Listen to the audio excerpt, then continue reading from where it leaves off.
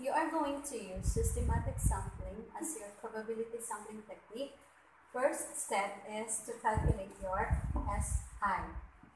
SI means sampling interval.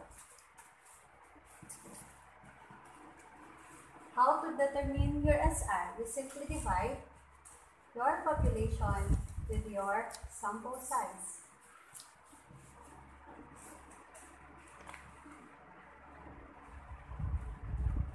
Example, your population is 100 and your desired sample size is 10. Therefore, your sampling interval will be 10.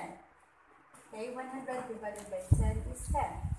Okay, let's say for example you have a list of your population 2, 3, 4, 5, 6, 7, 8, 9, 10, 11, 12, 13, 14, 15, 16, 17, 18, 19, 20, 21, and so on until you have the 100 in your list as your population.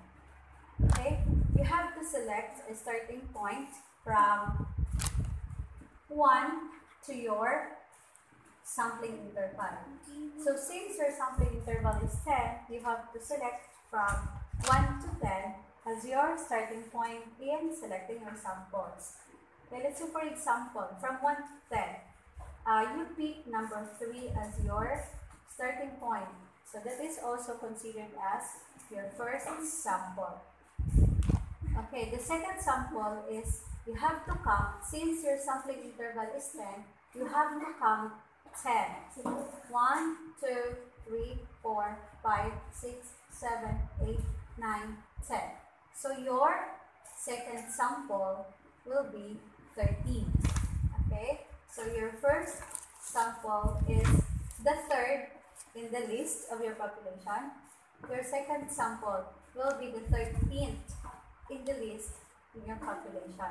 You do the same until you get 10 desired samples.